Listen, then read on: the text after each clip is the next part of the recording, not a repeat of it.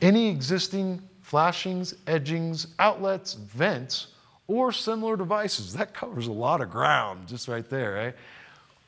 That are a part of the assembly. What assembly? Again, this is coming out of the roof assembly category. Shall be replaced where rusted, damaged, or deteriorated.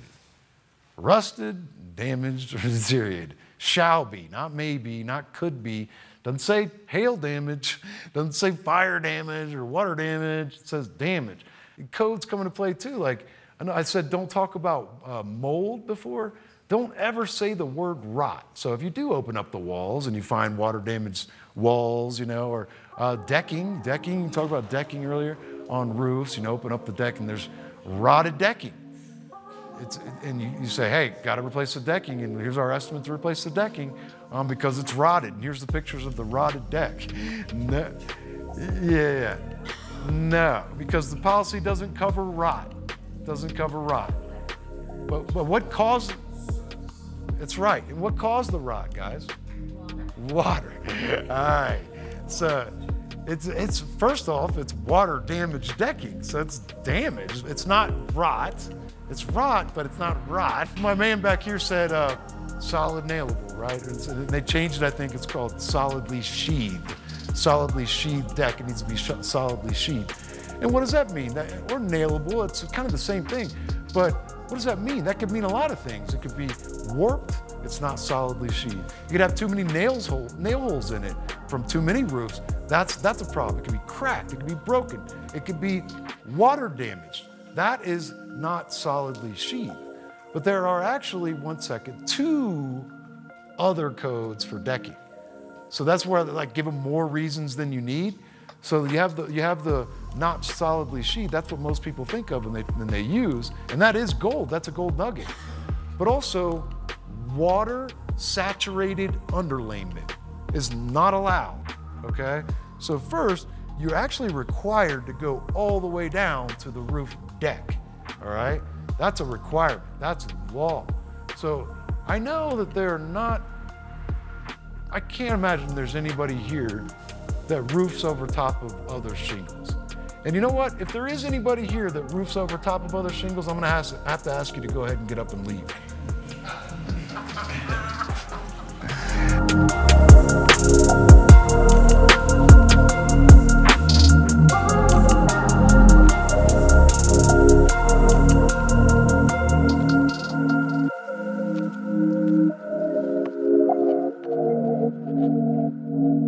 Welcome back, guys. We're going to get into one of my favorite segments. We're going to get into the code game, the building code game. So it's my intention to simplify this for everybody here. I want you guys to be able to wrap your head around it. I want to unlock something in your brains today. If you're anything like me, this is like a Japanese language. When I just could not understand it at all. It seemed like I had to buy all these code books and I had to study all these books, and that's like studying law to me. I couldn't go there in my head. It just seemed too complicated. And what I want to say is you don't need to focus on all the code books. You don't need to know all the codes. There are really just only a handful of the books that you really need, if you're even going to get the books, and there are only a handful of codes out of those that you're probably going to use the most. So what I've done is I've already simplified and gathered up those most frequently used codes that you'll need. They're in the files. Now I'm going to help you understand what they mean, okay? Now, the thing that I know that most people don't have a clue about codes. I know they don't. I'm in a lot of Facebook groups. I know some of you guys are too, like industry-specific groups. And there's guys will come in there and be like, hey, can you give me the flashing code? We're talking about the flashing. Or the decking or something like that. Can you give me the code on flashing? And so, first of all, the question is not I could never give him the flashing code based on the question because he didn't ask me the right amount of information. I need to know more before I can give him the code, okay? So I know that guy doesn't have an understanding about codes, or else he would have asked it right. But then I see 5, 6, 7, 8, 9 people coming into the conversation and handing them the codes, okay? So these people couldn't have given them the right codes because they didn't ask the right questions first. You can't just give them, it's not one size fits all with flashing codes, okay? So like, for example, I would have needed to know, is that residential or is it commercial? I would have also needed to know, where is it located? So if you were to ask me that, I would have followed up with a question, those two questions, right? I would need to know that, and then I could go ahead and give them the flashing code. I'll break down why that is. All right, so I know that a lot of these codes are not well known. The adjusters, again, we've covered this already, they just don't know about it. And where would you find these codes? Like, again, so I have to go buy all these codes, right? And where are the codes? Who produces the codes? Like, I think a lot of people think that cities make their, like, write codes, and this city, or maybe states, have codes. They write codes, and those are the codes you have to go collect. You have to get them from the city or something. That's not the case. You do have to go to the city, but not because the city makes the codes. Okay, the codes, and I don't care where you're located, you could be anywhere. Any state, any city, any county, all right, in this country, and the codes are required, no matter where you are. I don't care how rural it is. I'm going to give you examples. And the codes are only made by one place. As you can see, it's the International Code Council. I don't know if you can quite see it, but yeah, it's the International Code Council. All right, they're the only place that makes the codes. Any codes that you need is the International Code Council. So if you were to buy the books, you would go there to buy the books, okay? So now, let's go through what kind of codes does the International Code Council have? Well, we see here we got the IBC, the International Building Code, International Residential Code, the IRC, and then we have like International Fire Code, International Fuel Gas Code. We go on down, we've got International Existing Building Code. We have International Energy Conservation Code, the IECC. We have the International Private Sewage Disposal, swimming pools and spas. I mean, I can just go on and on and on. And so, man, that's daunting. How am I going to learn all those codes? How am I going to buy all those books, right? There's more and more and more. And then there's like plumbing and mechanical and electrical. And, you know, there's all kinds of codes. It just goes on and on and on, right? I think we finally made, look, solar energy provision. All right. You don't need all these books. I think you see I'm already going there. You don't need all these, but you don't even need to pay attention to all these books. Let's simplify it. Let's only focus on 3 of these books, okay? Really, we only need to focus on, majority of the time, 3 of these particular books.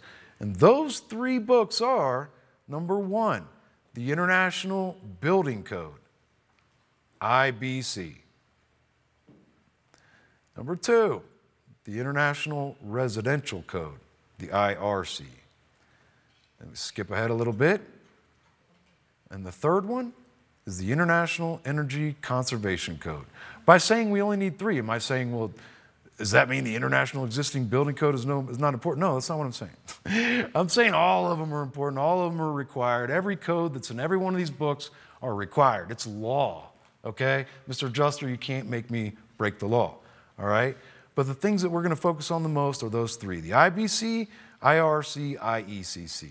Now, IBC, let's talk about that for a second. Whenever I'm using IBC, well, first, IBC, International Building Code, you need to understand that this is the foundation to all codes, the International Building Code. It's the foundation. It is what all of the other codes stand on top of, okay? Like it's the foundation. Here's what I mean. If you go into the International Building Code and you start reading, if you go down the table of contents, there's a section for residential. You go down to that table of contents. When you get there, it's going to say, for everything residential, it's required, but you got to go over to this book to see it. You see what I'm saying? So this does cover all the books in here, but it's so vast that once you get down to those particular subjects like plumbing, it'll say you got to go over to the International Plumbing Code, right? You get down to energy conservation, table of contents, in this one here, in the IBC, it'll say you got to go over to the International Energy Conservation Code book. Does that make sense so far? So it has a roofing category in it for you roofers here. If it's a commercial job, you wouldn't need to go over to the residential book to find stuff about roofing. So anything commercial, IBC is where you want it. That's where you get your information, okay? Anything residential, IRC. That's why that question was wrong that the guy asked in the group, right? Like, well, give me the flashing code. I need to know, is it residential, is it commercial? Because both of them have a roofing category. You see what I'm saying? So that's a good example of it. Now, so if it's residential, I'm using the IRC. If it's commercial, I'm using the IBC. And then as far as the third book, the International Energy Conservation Code, IECC, I'm using that for all jobs. That applies to everything, okay? So like, you're gonna, like Energy Conservation Code, that's gonna be like air seepage and leakage and, just like it sounds, energy conservation. It's everything dealing with the building envelope. So the roof cavity and the wall cavities. This would be where you'd want to be for like a flat roof requires ISO board, because it doesn't have ISO board. Well, the real reason is because the R values of the roof cavity are not up to code. And so like in this area for commercial jobs, and this, because of the climate here, it's R30, right? R30 for commercial jobs, residential R38 for roof cavity and for wall cavities. This, like, so if you're stripping off an old flat roof and just putting on the same stuff, then it's not going to bring those R values up. You need more. So you'd have to add ISO board, for example, or something else to bring those R values up. It's the combined value of the entire roof cavity. Same thing with wall cavities. We saw the siding earlier, and you saw I had fan-fold insulation on there, even though no fan-fold insulation even existed, because we had to add it to bring it up to code. Does that make sense? All right, now, a couple more things. You don't, surprisingly enough, you don't need to buy these books at all. You don't need these books. So that I kind of misled you maybe. I had you believing you had to go buy these books. You can if you want. If you're the hardback cover kind of person, I understand. Old school, I'm a little old school. But here, you don't need to buy them because look where I am right now, guys. I could just click on that and watch this. This is crazy. So I see that, it might confuse you because it's wanting you to pay for something. They do have memberships, like subscriptions that you can use. These are valuable. I don't use them, but they're valuable because they have like code experts in there that can give you more insight into certain codes, and also case precedents, like kind of like legal stuff. Back to that again, like a certain ruling was made in a court and that set precedents for other cases, right? So a certain determination was made in a building department somewhere in some municipality, and that because they interpreted the codes differently than other people did, and so a decision had to be made in a peculiar situation that you don't see all the time, and that set precedents. And that might help you, somewhere. But I'm just saying those are the additional things that come with the subscription, but you don't need the subscription, guys. And if you want to make this box go away, all you got to do is just start looking at the codes. So over here on the left, that's all the table of contents of all the codes in the IBC, okay? So like, for example, since we did mention roof, I know there's a lot of roofers here, chapter 15 in the IBC deals with all the roof assembly stuff, right? It's chapter 9 in the residential one, the IRC. But so like chapter 15, if I click on it, now I'm inside the codes and that box went away and I'm just searching codes, baby. I'm here, I'm free flowing. I didn't need to pay for anything. Like, so just watch you want to be at the codes.iccsafe.org. It wants to know your location. I always block that. Because it wants to take you to more specific stuff. I just want the straight up IRC, IBC, IECC, right? You could just start going and you could get into any one of these categories you really wanted to. I mean, you can do anything you want, right? So like, for example, I could go in here. I'm getting the other one actually. So you can see like fire protection, right? Energy efficiency, chapter 13. And what I mean is, when I've said, look, it's all got to be done, it's all required, but you need to go over to the IECC book to get that stuff. That's what it's saying. It's referring you somewhere else. It's not that it's not included, it's all included in the IBC, right? Let me go back one and show you something else. So like IRC, same thing. This is the residential, and if you went down into roof assemblies, the box goes away, and you can just go through and actually search the codes. Now, what I've done is, what my code snippets, I call them, are made up of. Like, say I needed to take a section here and make it a code, and say you don't have that in your files. I use this little snipper tool, snipping tool. And there's other ones, screen grab, screen capture on Mac. There's other ways to do it. But I just go up and, I don't copy and paste. I want a JPEG image, right? So I just go down through, and that's how all of them are really made. It's a JPEG image now, and I could save it as whatever, right? Keep going with this. Now, one more thing you need to know, a couple more things, but do you see the dates on here, the years? Why is that? That's important. That's very, very, very important, bless you. And this is where I think people don't have that understanding. So that's the thing is I need to know other information. It says 2021, why is that? We're in 2022 now, so that's outdated. That doesn't seem right if these are the people that make the codes. Well, what you need to know is those 3 books that I mentioned, the IBC, IRC, and IECC, are produced and published once every 3 years. Okay? So there's a 2021 version, 2018 version, 2015 version, 2012 version, 2009, right? 2006, 2003, 2000, on and on and on.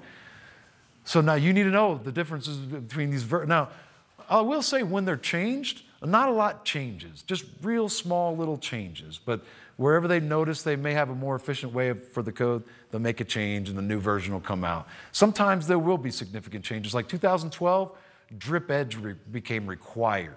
So if you're any 2012 and newer, and they didn't have drip edge before, they have to have it now, and the insurance company has to pay for it, as long as they have ordinance and law coverage. Remember that part?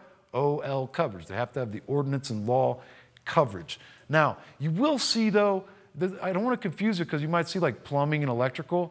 Those are every 2 years. So you'll see different years on some of these books. You'll be like, wait a minute, I thought Chad said they only come out once every 3 years. Some of them, they're a little different. We're not even talking about those other codes. We're only talking about the IRC, IBC, IECC, and they come out once every 3 years. All right? So if you see something a little off here, those are probably plumbing, probably electrical. Now, does that mean that those codes are not important? Am I saying you don't need to even focus on plumbing codes or electrical? Absolutely not. That's not what I'm saying at all.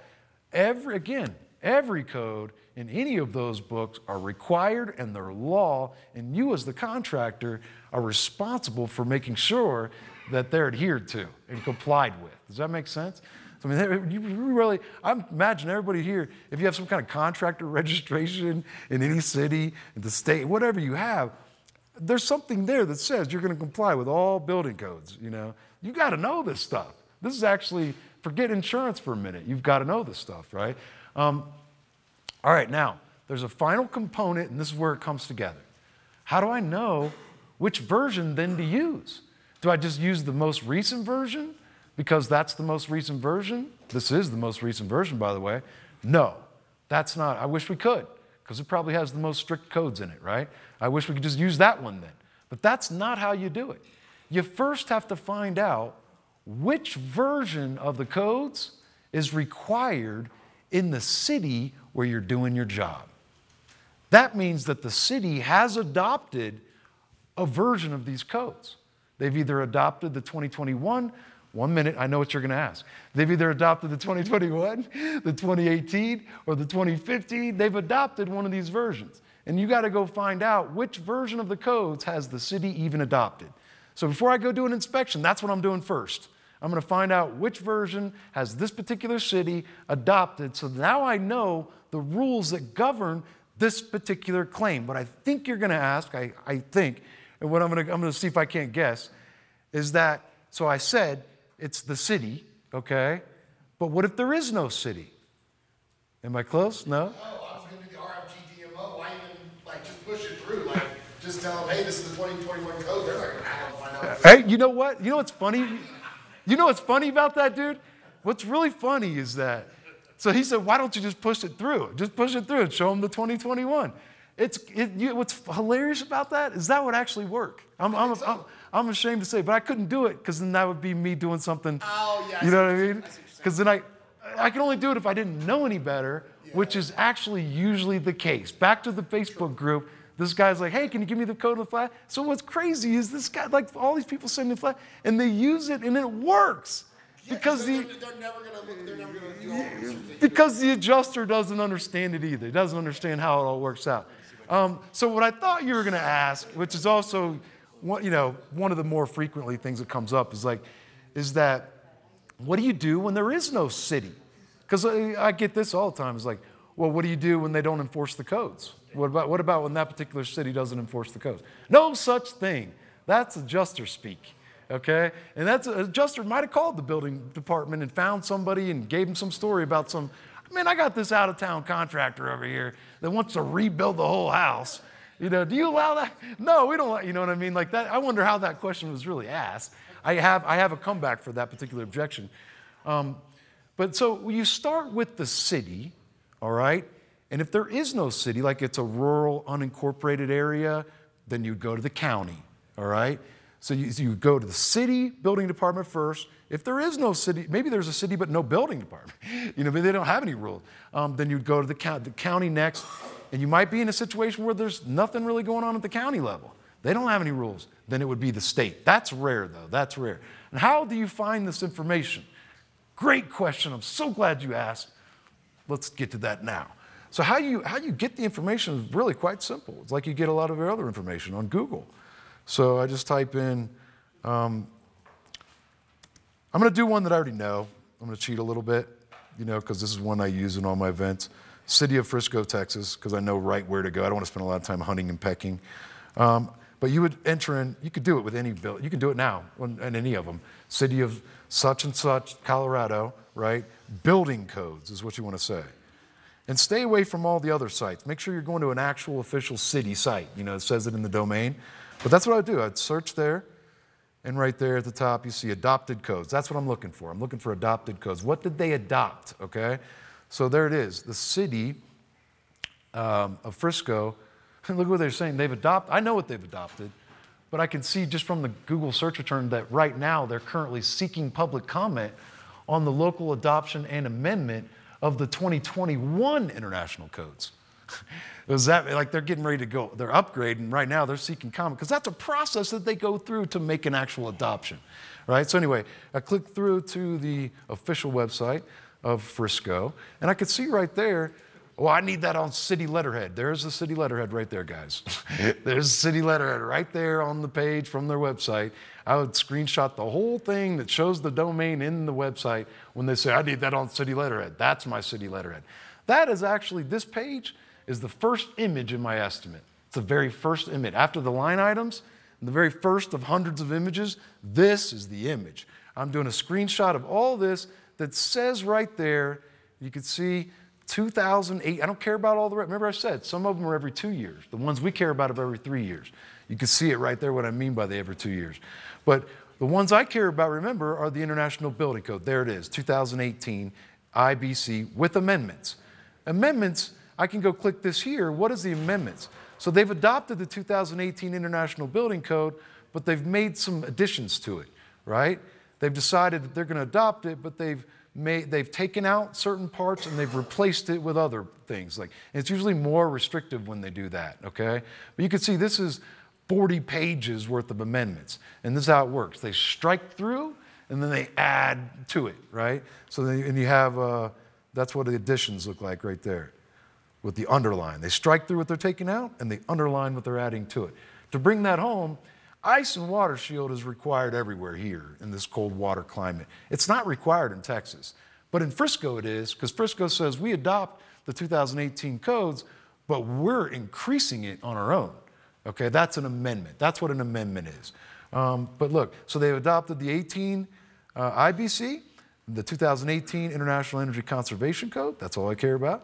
And then one final I want to know about. They've adopted the 2018 International Residential Code. You see? See how that works? Now I know the rules for this particular estimate that I'm going to go do in Frisco, Texas. See how that works? Now, 2018 is, I will say, you're not going to see a lot of 2021 yet. Some people have it already. Not a lot of them do. Even though it's 1 year back, you're thinking, that's the most recent. And it takes a while for these cities to start adopting things and have a process for everything. So they're usually behind. The older towns and stuff, they're kind of falling apart. You'll find they have older building codes that they've adopted. They're not required to adopt the most recent. You know what I mean? All right, now, so how to deal with okay, so if I can't find anything here, I would go to the county of, in this case, it's like Collin County. Because you're going to see in Collin County, they also have building codes that they've adopted. But I don't need to pay any attention to this. And the state has codes that they've adopted to, as well. But how it works is it's always the local first. That's what is required. It's not the state. So it's the local first, the nearest first. So like the state of Texas could have like weaker code requirements. Doesn't matter to me because Frisco is what trumps that. Does that make sense? All right, good. So any questions on that before I? No? You guys have got it then, great. Good. I have a folder, just me personally, like to do my work, called the Code Game. It's the name of this subject, right? And this is that, like, you guys can organize however you want to on your end, but I've organized everything in your files kind of like I have it on my computer here. So, all right, I'll open this up. This is the Code Game, my Code Game folder. So based on everything I've told you now, it'll probably make sense to you. I have now Florida's always a little different. You guys have those too. I put those in there too, but it's the only one where it's still they've adopted the IRC and the IBC, but they've really enhanced it like to a whole nother level. So you kind of almost have to put it in its own category. So if you're going to do any Florida work, there you go. But here you go. You got 2021 IRC codes, residential, 2021 IECC, IBC, right? And the next 18 IRC, 18 IECC, IBC, 15, right? 12, 9, and then I think 6. I don't really run into the 03s and 2000s anymore, but I've got them somewhere archived. And so you go into like one that we'll see a lot probably, more than others, like the 2018 IRC, International Residential Code. There they are. So you can kind of see just one of the folders you guys have, how many different codes we're talking about, right? And I'll bring up my favorite one, right? Here it is right here. Is this mostly roofing centered, or is there No, there's a lot of different codes in there, man. And like if you're doing interior work and water damage, wall sheathing, you know, that kind of thing, there's a lot. And the energy codes that come into play a lot. But I think one thing that's cool is that if you can just wrap your head around this basic stuff and see what they're meaning and where to find your information at, then for a lot of people that I've encountered in this little segment, they have like analytical minds and engineer minds, and they're fascinated by it. And so you can go as deep as you want to go with the codes. You know, like there's code requirements for the rafter span, you know, the load weight. I mean, there's all kinds of different things. Before you know it, you're tearing apart the whole house and rebuilding it again. I don't recommend that, but I've never felt the need to do that. But I'm just saying there's a lot of codes. There's a lot of codes for everything. If we take out a wall in mitigation and we see a rafter and it's outside of code, then we can apply that. Absolutely. Absolutely. Yeah, absolutely. I would focus on those wall cavities too, the energy efficiency in the wall cavity. Like once you open up a wall, you know, there's all kinds of things, man. You know, I hope that I can be the one that unlocks something for you to go and make the world yours with the codes. You know what I mean? If the insulation isn't sufficient in the wall, what do you do to get it up to code? Is it the fold insulation? Yeah, fan fold insulation would be a good one. Yep. Or you add more insulation, but fan fold insulation, especially you know if you don't have access from the interior and it's siding, you would add it to the siding. If you're inside and it's not there, you got to add it from the inside. You got to add the insulation, more insulation from the inside. All right, so this is my favorite code. I just like to pick this one out, you know, because it's like I've talked about it before. Existing slate, clay, or cement tile shall be permitted for reinstallation, except that damaged, cracked, or broken slate or tile shall not be reinstalled. That's important too, but that's not what I'm getting at. That just means you can't, you know, take parts from one side of it and install somewhere else. And this is coming out of the roof assembly, right? So we're talking about roofing related stuff. Any existing flashings, edgings, outlets, vents, or similar devices, that covers a lot of ground just right there, right? That are a part of the assembly. What assembly? Again, this is coming out of the roof assembly category. Shall be replaced where rusted, damaged, or deteriorated. rusted, damaged, or deteriorated. Shall be, not maybe, not could be. Doesn't say hail damage, doesn't say fire damage or water damage, it says damage. Aggregate surfacing materials shall not be reinstalled. Can't take, that's important too, but it's interesting to me how they take something important but not interesting and dull, right? And put it at the end, and put something important but not interesting and put it in the front, and pack all that power in the middle of this. I mean, that code right there is so powerful. And then, codes come into play too. Like, I know I said don't talk about mold before. Don't ever say the word rot. So if you do open up the walls and you find water-damaged walls, or decking, you talked about decking earlier on roofs, open up the deck and there's rotted decking. And you say, hey, got to replace the decking, and here's our estimate to replace the decking because it's rotted. And here's the pictures of the rotted deck. No, yeah. No, because the policy doesn't cover rot. Doesn't cover rot. But what caused... That's right. And what caused the rot, guys? Water. All right. So it's first off, it's water damaged decking. So it's damaged, you know what I mean, itself. It's not rot. It's rot, but it's not rot. All right. So my man back here said solid nailable, right? And they changed it, I think it's called solidly sheathed. Solidly sheathed deck. It needs to be solidly sheathed. And what does that mean? Or nailable, it's kind of the same thing. But what does that mean? That could mean a lot of things. It could be warped, it's not solidly sheathed. You could have too many nail holes in it from too many roofs. That's a problem. It could be cracked, it could be broken, it could be water damaged. That is not solidly sheathed. But there are actually, 2 other codes for decking. So that's where I give them more reasons than you need. So you have the not solidly sheathed. That's what most people think of and they use, and that is gold. That's a gold nugget. But also, water saturated underlayment is not allowed. Okay. So first, you're actually required to go all the way down to the roof deck. All right. That's a requirement. That's law. So I know that I can't imagine there's anybody here that roofs over top of other shingles. And you know what? If there is anybody here that roofs over top of other shingles, I'm going to have to ask you to go ahead and get up and leave. This guy got me at one of my events. He's like, yeah, you can do it. It's because it says you have to follow manufacturer instructions. And I mean, he got me. I'm putting this on YouTube. I bet him $1,000. I was like, I bet you $1,000. You show me that. You prove that to me, that GAF allows you to go over top of other shingles. I'll give you $1,000. And he starts, I'll give you $5,000 if you could do it before the end of this meeting. He got me. I mean, so I want to bring you, I never was aware of this. Yeah, he got me. I had to pay up too. I did. I'm putting it on YouTube. You'll see it. I'm making it entertaining. I'm going to title it contractor exposes me in front of 70 other contractors and makes me $50,000 or $5,000. So but really it was still splitting hairs, It's like a thing where it says, GAF says, you can go over one layer of shingles, but it's not recommended because then you can't inspect and the codes say you have to do this. And so for that reason, it's like pointing you back to the codes and the codes point. So I don't really think, if an adjuster tried to use that with me, I'm slamming him on that, But so now, unfortunately, I have to add that little disclaimer about GAF, But no, you cannot roof over top of other shingles.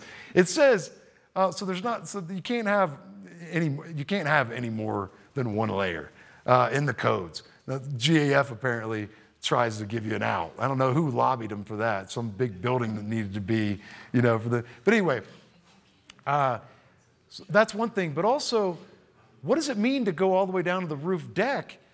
It also means that you cannot roof over top of the old felt, guys. So like I say, I'm going to have to ask you to leave if you roof. But I bet you there's some people here that go over top of the old felt. That is not allowed. That's not allowed. It's against the law. So I've had, contractors and subs of mine back in the day tell me, oh no, boss, it's better, it's more protection. And I've had guys tell me, you get more R value. Great, it's against the law, so I'm not doing it. So commercial roofs, you're going to come across, when you run into a commercial roof, especially if it's an older roof, chances are when you open up that top layer and they approve the top layer and that's it, and you do a core sample and you get in and you find out that there's all these other layers underneath it. There's tar and gravel and there's, all these other mod bit and different things. Maybe a metal deck at the very bottom of it, right? Well, there's water leaks in this roof. So water's getting through to all these different layers. All those layers have to be removed, okay? And most commercial roofs, we know that now. And most adjusters know that it has to be stripped all the way down to the deck. And then you have to add ISO to bring it back, right? But just realize that water-saturated underlayment would include those layers of roofing and any feld or underlayment that there actually is, because those layers are acting as underlayment. That's the second code. So water, can't roof over water saturated underlayment. But also you cannot, there's another code, it's all in there, you cannot roof over top of water-soaked decking. That's in there. So it's not rotted, it's water-soaked, guys. So it's funny you're talking about this because I just got this job in Steamboat and Eco or somebody. I'm going to come and work where you guys work, man. We went out there, Steamboat, Breckenridge. The mold in the attic, and then the roofing company came out and put a new roof on it. And so when they sold the house, they looked up in the roof inside the attic, and guess, lo and behold, there's just black mold from one end to the other. And then they called the water restoration, well, it was whoever's water restoration company come back out, hey, you were supposed to mitigate this. Well, we did, but the roofers, they started pointing fingers. Luckily, it didn't go to litigation. The homeowners just got so much money, they just wanted to get it done. Yeah. But I was trying to figure out why the heck did it come back, and it had to have been the roofer didn't replace, he probably had soaked decking that he just went right over the top of the roof. Everybody does it, man. It's so crazy. Yeah. So you can, huh? I still didn't catch it. Can we rip the roof off and remove the decking then in this case? You can, but here's what I recommend, because I'm all about supplementing before the build, hashing it out before the build. How do you find out? The attic inspection. The attic inspection. You can't always get to an attic, especially with the flat roofs, right? But yeah, the attic inspection is where I would go. On a flat roof, on a commercial, they're usually going to approve the top layer. I'll go do a core sample and prove that the water's coming all the way down. And also, because in those cases, it's probably going to be a metal deck, and that metal deck's going to be rusted at the bottom. That means that deck, here's the thing, here's important. When the deck is water soaked, what do? You can't roof over it, so you got to remove it and replace it. Even if it's just the area where it's wet, has to be cut out. Okay, now, once you've done that, you've exposed the roof cavity. It now has to be brought up to code, the roof cavity. That could mean the R values. That could mean, you probably already exposed to require the R values. But where it comes into play, what if the decking is only a 1/2 inch, guys? Like some of the old decking, 1/2 inch. Now it's got to be 5/8. So if the decking is all the way not up to code, it might be that it's not required for you to replace the decking. But if you find the wet spots, even one, then that particular wet spot has to be cut out. Now you've exposed the deck, the roof cavity. Now it's got to be brought up to code. You see? So there's a lot. And listen, they say, the codes say that you can roof over top of shingles if it's metal or spray foam. There's certain kinds of things that you can use to go over top. So I have a buddy that's all into spray foam. He's a fanatic, they have a whole community too. And he says, I can spray foam anything and it will not leak. His whole thing, he's been doing it for years, is go out and take a waterlogged, saturated roof and just spray foam over top of it. And his thing is, and he stops the leak.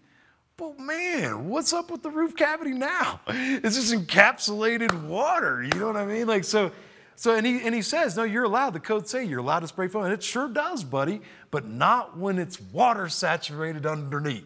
So spray it in a crawl space. So if you, it floods, that doesn't make any sense. I would never use spray foam. Well, and the other thing too is that if, let's say you come across a spray foam job, love them. Love the spray foam job, that's damaged by hail.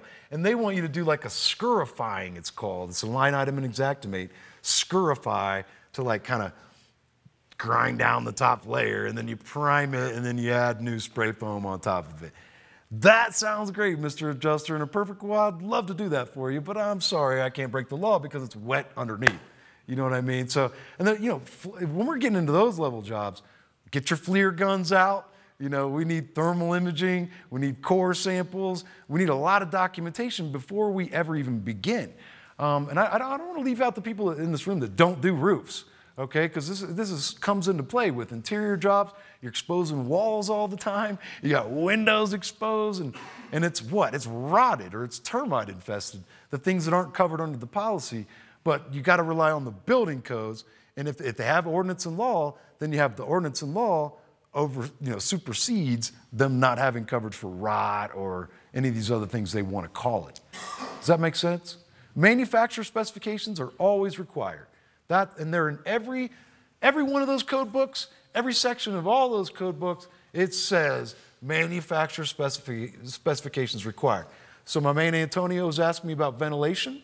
There's a lot of ventilation codes, and I have some of them in there. And you may get into the HVAC to learn more, but there's a whole thing about roof ventilation in the commercial and the residential. But that may be too far down the rabbit hole for you. It might be for me. So it might be easier for me to go to Owens Corning, if I'm using Owens Corning or GAF or Certainty, and go to their ventilation specifications. Does that make sense? Because, they're not going to cover the warranty on the roof if the ventilation's incorrect. Am I correct on that, guys? Like if you ventilate it incorrect, that voids the warranty. So they have very strict specifications about the ventilation. What I'm getting at is if they don't have the proper ventilation, you've got to add it. That's code. A lot of adjusters will tell you that they don't care about the warranty, though, because they don't insure the warranty. Yeah, well, I would submit that they do. You know what I mean? But I'm not using the warranty as a reason to do it. You know what I mean? What I'm using are building codes, and the building codes require that manufacturer specifications be followed. You see what I mean? Nothing to do with the warranty at all. But I probably just confused it by inserting that part about the warranty. You know what I mean? Just keep it basic and simple. Keep it to the, I see that's an example of how I convoluted it. An adjuster would latch onto that. You see what I mean? That's what an adjuster would do. They would latch onto that, and then they try to catch me. I'm like, dude, I never said anything. Just ask them to sign off on it. That's what I asked the agent. You could ask them that. And I'm fine. No. Yeah, I was going to say, you could ask them that. They're never going to sign off on it. Right. Yeah. So back to your ventilation thing, we're up in Cheyenne, Wyoming. We deal with a lot of older style houses. I saw your orders come through. I'm happy to have you here, man. It's only an hour up the road, right? Like 2 hours, hour and a half. Okay. Two at the most. If you live in Aurora, it's two. There's like 3 of you here, 2 of you? How many of you are here? Well, I work for Capital Roofing in Cheyenne. He works. He has his own company in Cheyenne as well. So Nice. You guys stick close together, right? we were friends, and then he went out and decided to do his own. Nice. So back to my question. So the ventilation thing, if you're dealing with an older house, you need to ventilate it because of code. If, in the sense of if you want, because to do it right, you put internal vents, ridge vent, whatever. Do they have to also go back and cover like soffit vents, siding, all of that stuff? Yes. Okay. Well, let me. Because I know Probably. There could be caveat. There could be nuances. Yes. Because you can do. It's all one piece. That's right. The whole total event. And they have ventilation calculators on a lot of these. Owens Corning or is it GAF? A lot of them, like Lamanco, will do their own. Use that too. Yeah. Use that too. Then along that lines, how do you? I guess you just reference the code and you cover whatever your trade is, and then they have to still cover if the homeowner decides, because there's also something out there called deck air, which is still a roofing thing. I personally don't like it. It looks goofy. But if they decide to... Oh, I see what you're saying. You're saying, okay, then what type of ventilation do they have to... Yeah, I don't think it... Does that... I think that could be wide open for the insurance company, honestly, right? I see where you're going. You're like, well, they have to pay for ventilation. What type of ventilation do they have to pay for? What brand, Is it gonna be? I think soffit vent looks better in a house. Yeah, but yeah. You could go with... You could put gable vents in, or you could put deck air in. Like, what's the deadline? Or I think they have to pay for at least the minimum required for the cheapest option out there. You know what I mean? Okay. Yeah. I have one more question for you about the solidly sheeted decking. Yeah. So next week we're doing a roofing job, and when I inspected this roof, I felt soft decking and it was warped. Yeah. 24-foot or 24-inch span trusses, I believe, with maybe half-inch CDX or plywood, and so you can just feel the weight. Yeah. Is warping.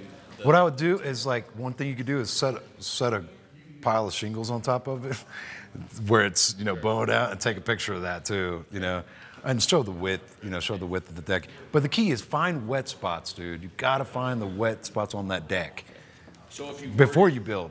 If you word it as wet instead of rot, they have to cover wet if it's. I don't even say wet. I say it is water saturated underlayment and water soaked decking and solidly sheathed. Okay. Because I'm modeling the 3 different building codes, word for word. Because we get that all the time up there from space to rot and work. Well, that's another one. Space decking's got to be upgraded. That's That's a whole nother you know thing, that. but- I would make sure you put in for cleaning up the attic and protection and all the whole 9 yards for that.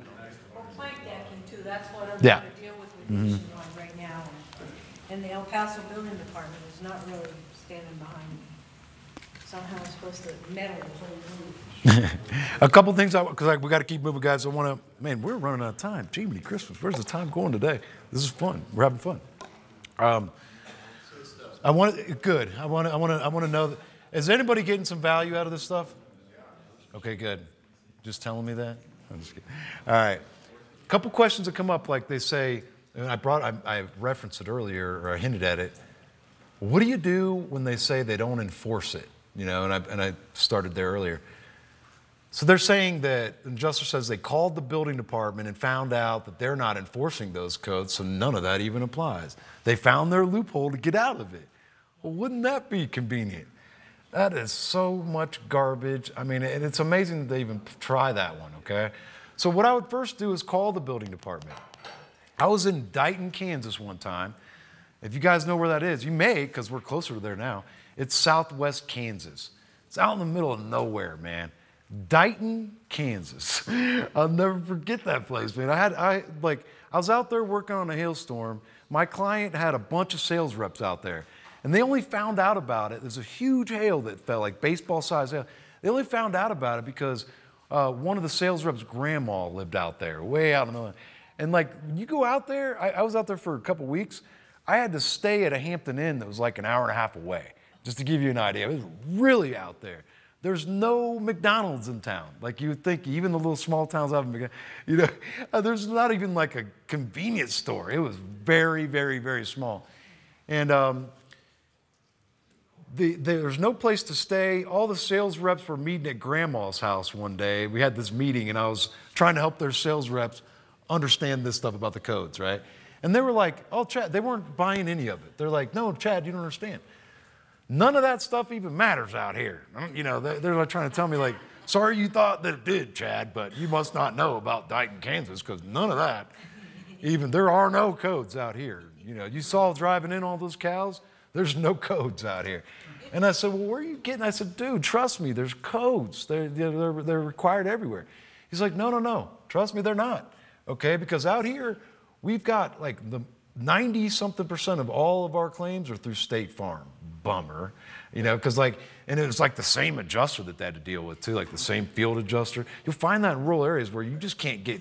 I always say, send your stuff to the inside, take it above the field, never go back to the field adjuster, right? And in these rural areas, they'll send it right back to the same old dude, and he's used to all the guys in the area, That's what it was, and then they said they already tried all this. And they went to him and went to the supervisor, the regional manager, who's over top of like 4 states, or area. I think Kansas and Missouri and that like regions, right? But anyway, they said they got to him, and he even said there's no codes out here. And I said, they're crazy, like they're crazy. So instead of calling the adjuster and the supervisor first, I'm set to prove them wrong, right? I'm like looking up on my computer, City of Dighton, Kansas, building codes, nothing, right? And by the way, if you can't find it on Google, this is what you would do.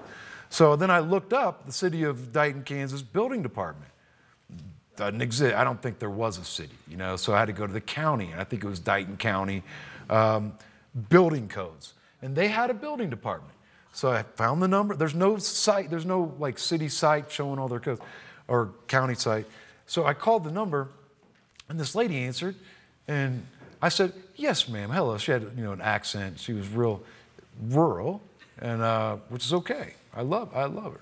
I know how to kind of get right into that. I've lived in the rural area, so I try to fit my surroundings a little bit, maybe make a friend, maybe get farther or something. So she's like, can I help you? I was like, yes, ma'am. If you could help me out, I'm looking to find out, what version of the International Building Code and what version of the International Residential Code and which version of the International Energy Conservation y'all adopt. And she goes, excuse me? She was like, do what? And I was like, and I repeated myself, yeah, which version of the, and she goes, well, honey, you're going to have to talk to Stan. Let me get you over to Stan. He runs the building department. And so I'm like, okay, I'll ask Stan. So she transfers me over. And you could tell he's on a cell phone, out driving somewhere. She transferred me over, but he's on a cell phone. And he's like, yellow. That's how he answered the phone. He's like, yellow. And they're like, not like, this is Stan or whatever. I'm like, yes, sir. Excuse me, can you please tell me which version of the International Residential Code, International Building Code, International Energy Conservation Codes y'all currently adopt? This is the head of the building department. You know what he said? He said, do what? He had no understanding of it either, and he's in charge of the building department of the county. So you can only imagine how that State Farm regional manager got the information that he got, maybe from the horse's mouth, right?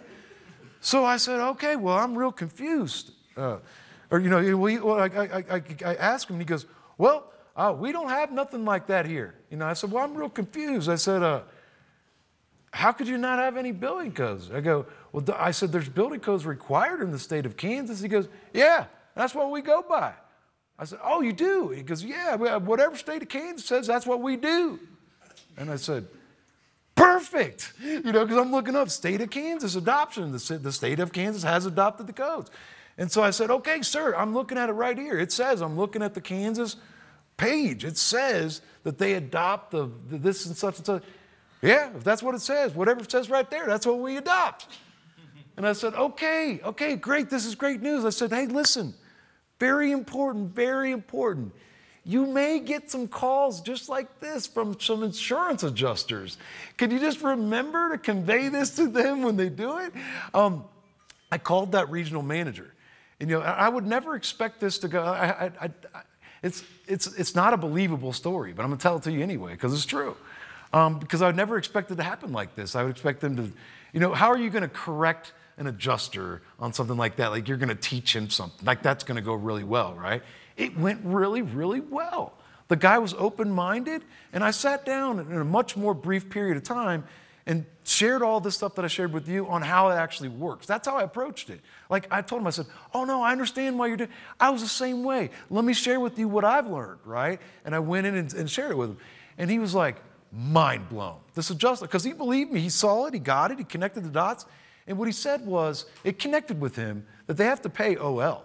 If they have ordinance and laws, they have to pay that. And he said to me, he goes, I'll never forget, he goes, I'm just having a hard time sitting here thinking about all the times that we never paid according to code upgrades. And I'm like, well, no time's better than right now, right? Like, let's get it fixed going forward. So I really want to, that's a true story, guys. Like, it's a crazy story, but I think it helps to illustrate how the stuff, what the problem actually is sometimes. It's just the education. The adjusters don't understand, and a lot of times, unfortunately, the building departments don't understand.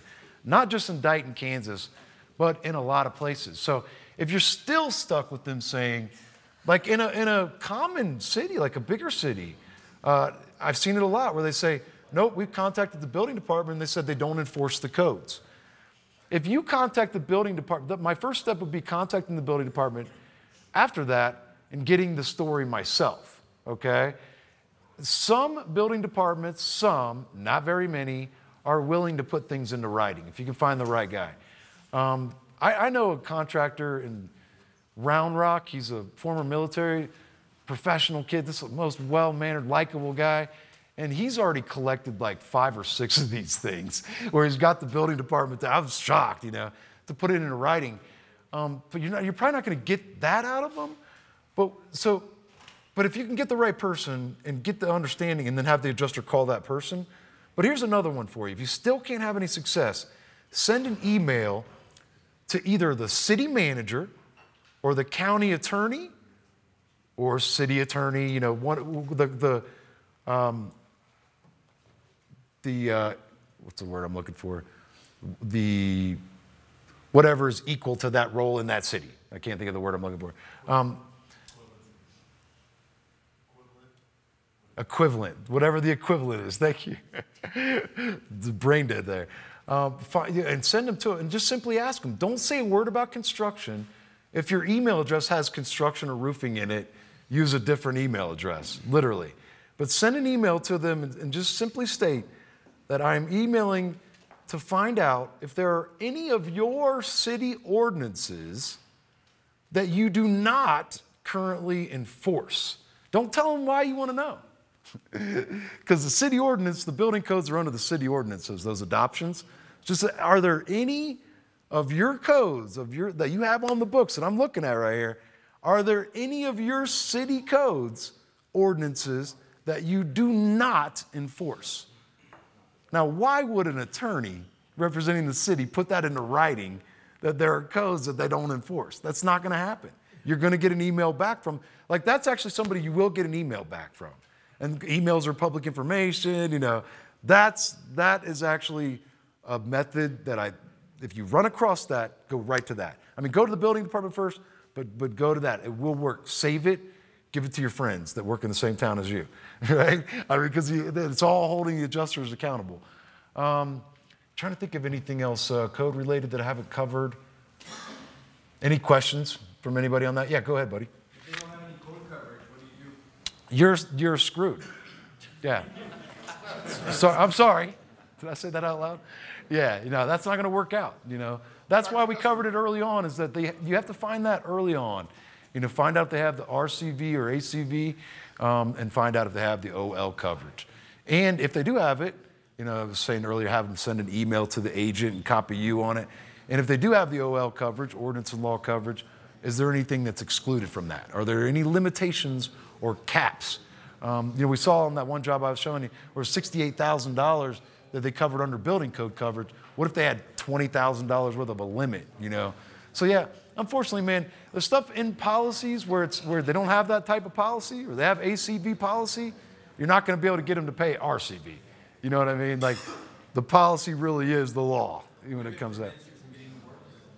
Pardon? What if it prevents you from getting the work done? It just falls on the homeowner at that point? Here's the reality is that even if they don't have the building code coverage, the OL coverage, you as the contractor, if you're going to take on the work, are required to still comply. So the right position would be, listen, if I take on this job for you, I have to comply with all the codes, and I have to charge you for it. You know what I mean? So I'm willing to make it, you know, give you a break here and there because I understand your situation. You know, you could always go down that road. But the right way is, doesn't matter who's covering it. I still have to be paid the full amount. And if they don't have the coverage, that means they have to pay for it. It'd be like their deductible. It'd be just like another deductible. That's correct. All right. You guys, I'm going into A bucket, B bucket, C bucket. Can you tell me how you cover that with an attorney that has an ACV policy, how you cover your ass? Do you write it down that you will pay what my contract price is? No, I actually, part of my forms and documents in the course are my version of a contract. Okay, I have a simple version and a detailed version, but it's in there like, we agree, or it says basically that we are hereby hiring Chad of Mile High Construction. It's got to be one of those, right? Mile High Construction. We're hiring Chad of Mile High Construction to perform all repairs that are prescribed by the above reference claim number such and such with State Farm, for the total amount of the approved replacement cost value. Doesn't matter if it's an ACV. Doesn't matter. I charge RCV. I don't then charge ACV just because they have an ACV policy. I don't charge $5,000 less because they have a different deductible, do I? No. I get paid the full amount that's approved, like the RCV amount. So like if it says the approved RCV amount is this number, but they had ACV, so they subtracted a bunch of money, it's not those numbers that I'm doing the job for. No, no, no, no. I'm doing the job for the total approved RCV. My opinion, just one second, my contract's in there. I don't want to fix anybody that's not broken. Like especially if you're here part of a team, you guys have been using contracts that were designed by attorneys. I don't want to screw that up. I want to get too far into that. But if you don't have contracts or you're struggling with your contract, because one of the biggest things is how do you sign a contract with a client now and then you get an approval later and then you got to go back and do another contract. There's these things out there, contingencies agreements. I don't do contingency agreements, guys. I don't do build contracts, okay? That's not my stuff. I don't do that stuff. So I do one contract in the beginning. I say one, but I'm doing it one time in the beginning. Never needs to be changed ever again, okay? So I have the basic agreement in there, which is real basic. It's real simple, and it's held up on multi-million-dollar jobs. How many pages? One. That's a paragraph on a page. I already told you what it says. It says, we are hereby hiring such and such as our contractor to perform all repairs that are prescribed by the claim for the total amount of the RCV. That's it. Nothing else. That right there will hold up through multi-millions of dollars worth of contract. It'll hold up to a lien. It's enough to file a lien. It's enough to file a lawsuit and really hammer them along with all your other documentation. You see what, if you had to. Now, I have another one that's called an insurance contract detailed. The only difference is this one is more information where we get into like payment schedules, how you collect the money from the client, which I recommend. The default starting point on that agreement is that all checks as they arrive turned over to us. That's the best way to do it, okay? Pay authorization? Huh? Can we get a direct pay authorization? Well, I mean, if you could get the insurance company to do that, sure, but I mean, Assignment benefits, do you ever do that? no, hell no. Sorry. No. And that's on its way out anyway. You only got so much life on that. That's one of those easy trick fads that's here today and gone tomorrow, right? So like me, I've been making content on video, like I said on my YouTube, back 6 years ago. You can go watch one of those videos right now. I promise you, every bit of it still holds true right today. It's timeless. It's obsolete. It doesn't require any tricks and special forms. That's what I think that is.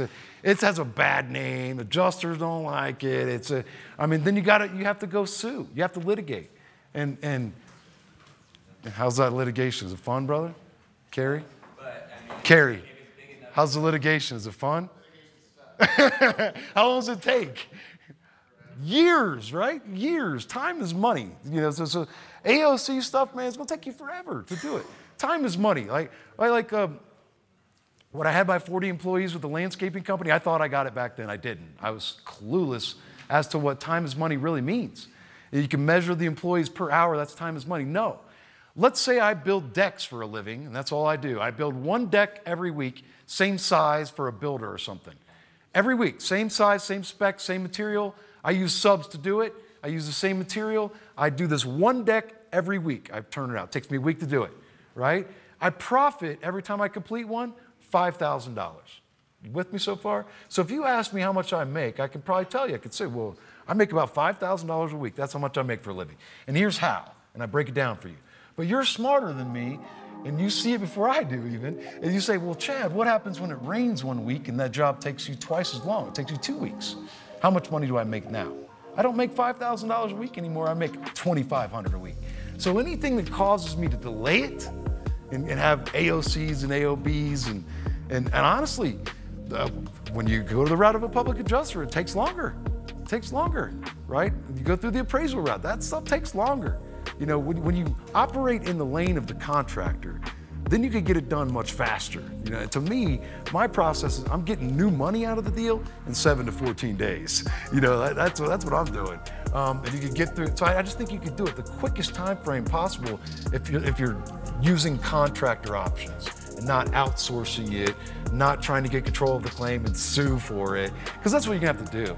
You're gonna have to go through the appraisal, you're gonna have to go, and if you go through appraisal, whatever you end up with, that's the amount. You can't go back and get any more during the build if something else comes up, right? Like if the deck, you find out is wet during the build, you're not gonna be able to do anything about it because you've already signed a thing that says you're not going back ever again. You know, so for lots of reasons, I don't. It says it on the site to come here. It says no AOCs or AOBs required. You know, like I put that out there for anybody that thinks, oh, I'm gonna go there and he's gonna tell us we have to have AOCs, we have to go through. I don't think that at all. I'm real old fashioned that way. It works like it did then, the way it does now. All right, let's get into this A bucket, B bucket, C bucket.